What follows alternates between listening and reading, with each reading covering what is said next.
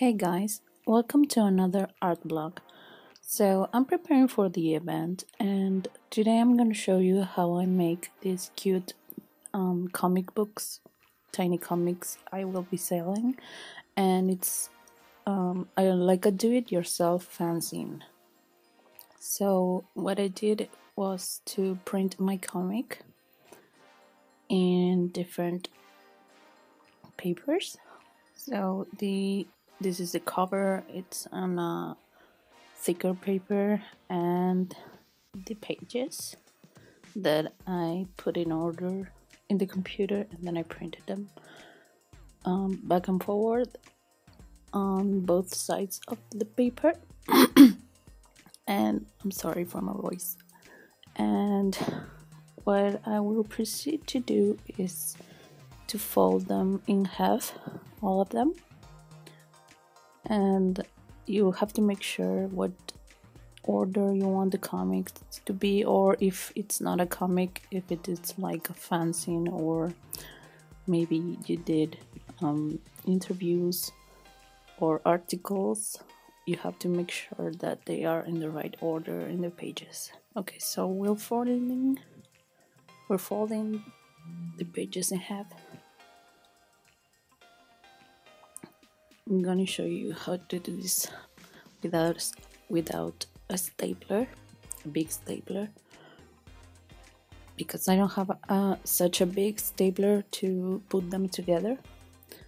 And there's a very easy way to make them look very professional and well put together, like the ones you can find anywhere, kind of like a notebook. Okay, so we're folding the cover now, and it has to be perfectly aligned.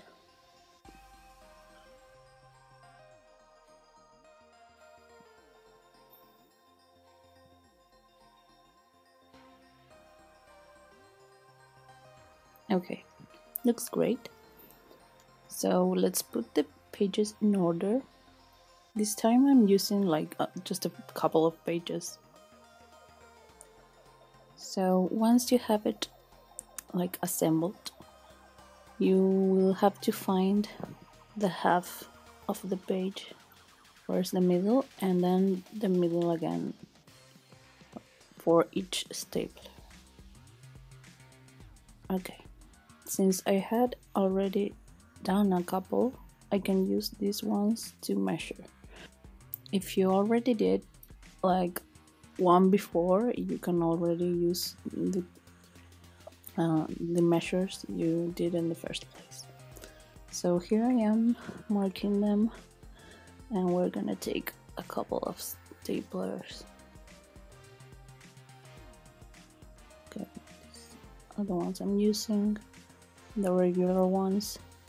Does it have to be a special one? So you can also kind of measure them on the paper and make sure that the little marks you did are okay. So let's fold this, and what I recommend is to do this on foam, and it will make the work easier. I've seen people do it on carpets. So what you will do is take a needle and punch where you did the little marks. Anything soft will do.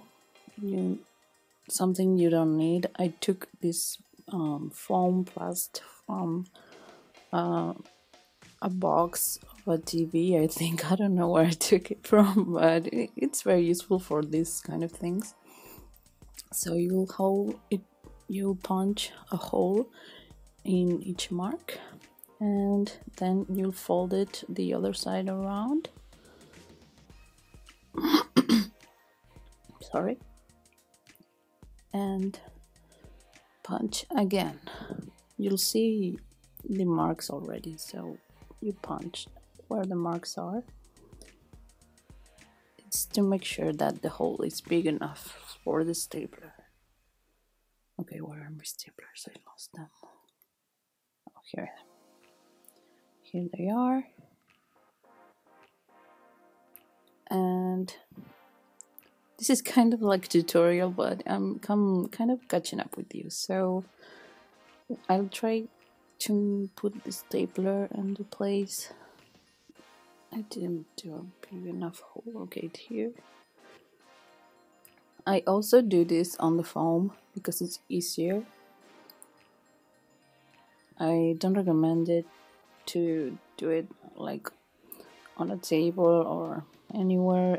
It's easier on something soft, and it's taking me a little while, but I'll get there. I think I did the holes a little bit small. Make sure your holes are big enough to the stapler to get in. Okay, this one got in, and yeah, the holes are not big enough, so I'm gonna punch them again real fast and try again. Yeah, this time was much easier. Okay, so make sure that the holes are big enough. Otherwise you'll have maybe not trouble, but it'll take you longer. Okay, now that we have this done, we can take the foam off, and you'll see that the staplers are in the middle, like in any comic or magazine. So what I do is I take the back of the scissors and I push them down, like closing them. I hold them with my fingers so they don't move, and that's it. It's closed.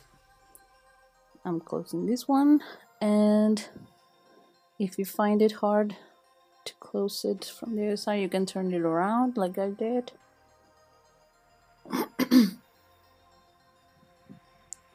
And it's done. So what I like to do is to fold everything, every page, to make sure that it's in the right place and not wobbly or weird when you open the comic. And we're almost done. So what you will find is that the pages are a little bit thick sometimes, and a bit of the pages will come out of the edge. So you have to take a cutter and a ruler and make sure that the pages are at the same level as the cover, let's say. Okay, so let me see.